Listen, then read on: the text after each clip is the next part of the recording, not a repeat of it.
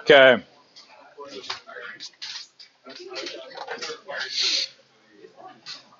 Sure, you have to use the. No, it's just there. There's nowhere else to go. There. No, there's a lot of ways to make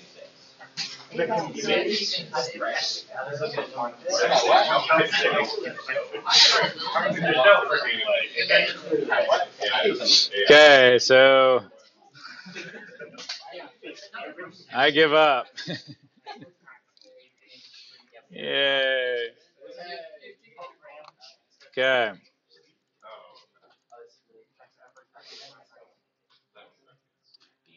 Close.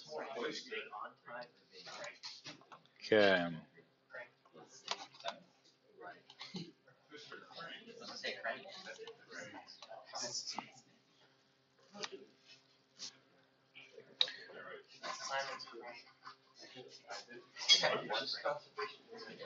All right. So this one.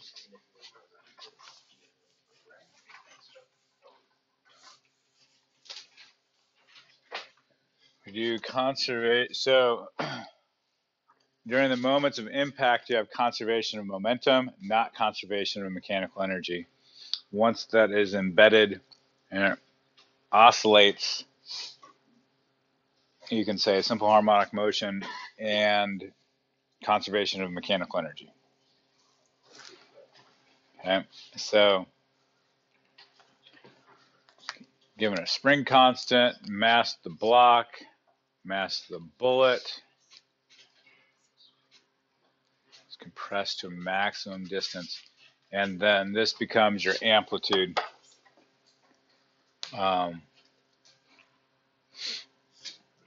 So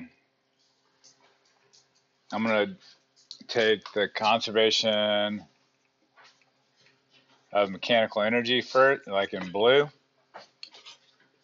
So I know that initially you have kinetic energy of the entire system, bullet, and the mass.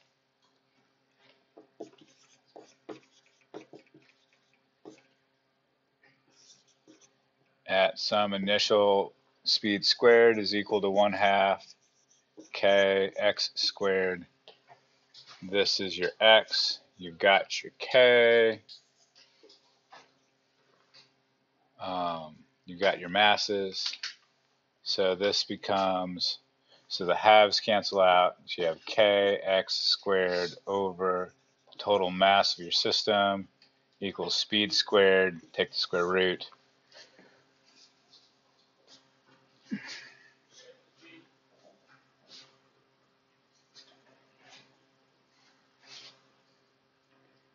Oh, it's okay. So we can pull that out.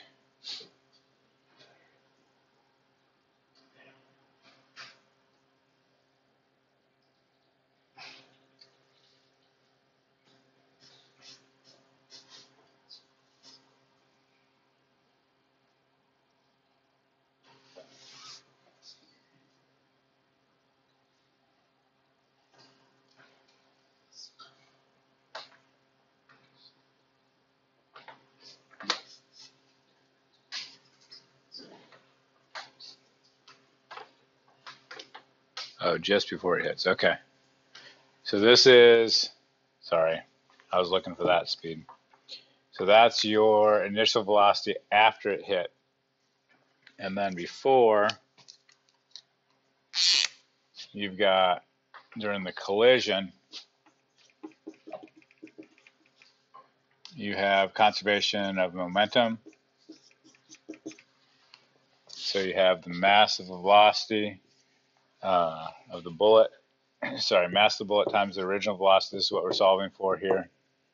Is equal to the mass of the total system times final velocity.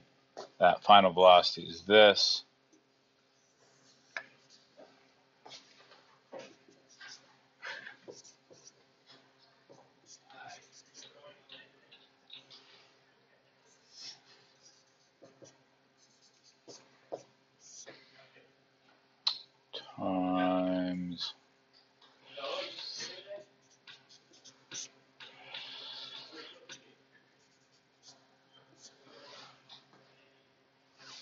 All right, so that takes care of that. So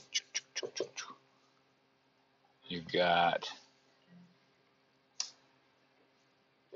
x over m, which this is d. Okay, because we've got, this is -1/2, this is 2 halves.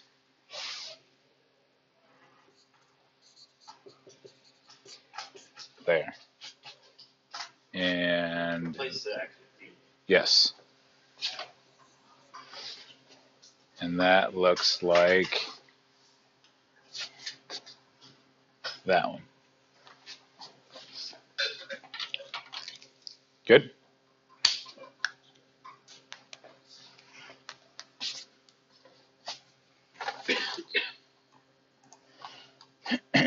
So you plug in numbers into that. And then what is the frequency? So that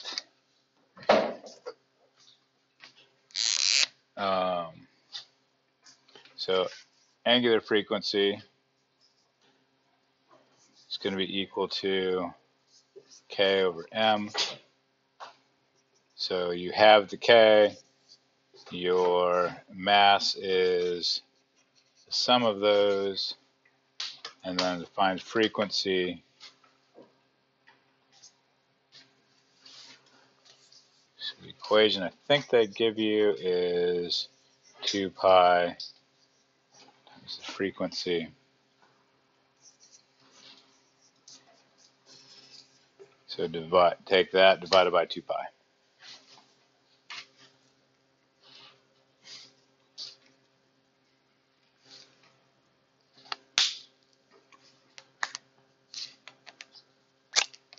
Is that? How are we doing discerning when momentum is conserved, when mechanical energy is conserved? That is an essential skill for the AP test and for your test. Okay, that's, so yeah.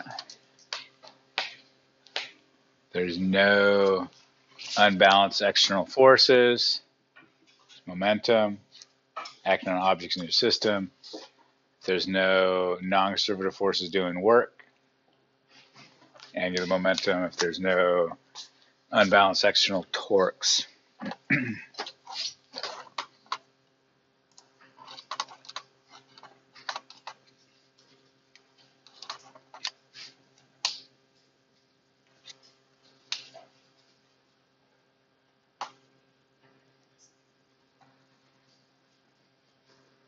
Okay, so part A, oops, sorry. It's number 10.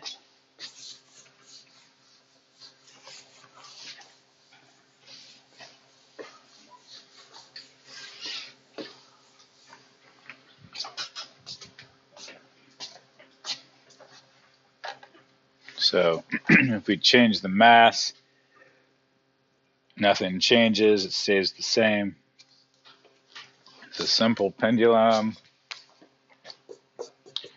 Period is 2 pi.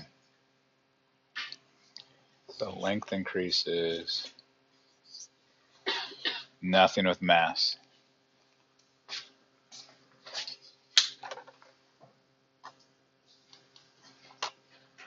Part B.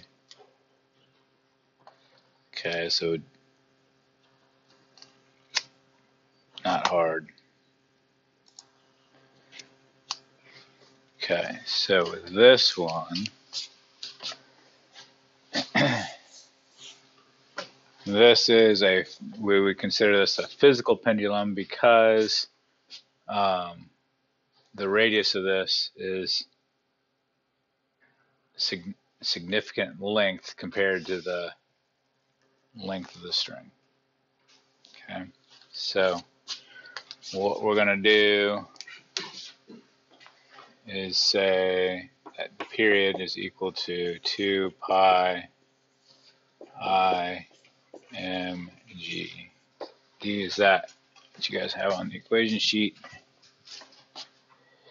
Yep, that's a physical pendulum.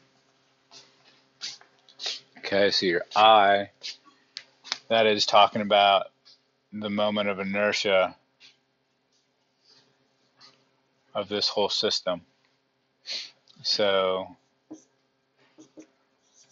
you're going to have to do parallel axis theorem. So center of mass times M times D all over mgd. We'll do capital D. From that, solid ball, uniform density. So solid ball, I think it's 2/5 mr squared. Is that correct? Okay. So this is 2 pi 2/5 mr squared plus the mass times d. D is going to be from your axis of rotation to the center of mass. So this is D. So L in this case, all over M G D, the length.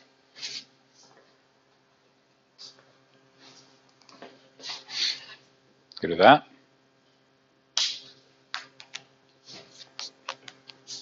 Okay.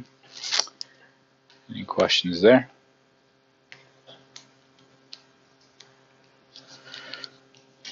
Okie dokie.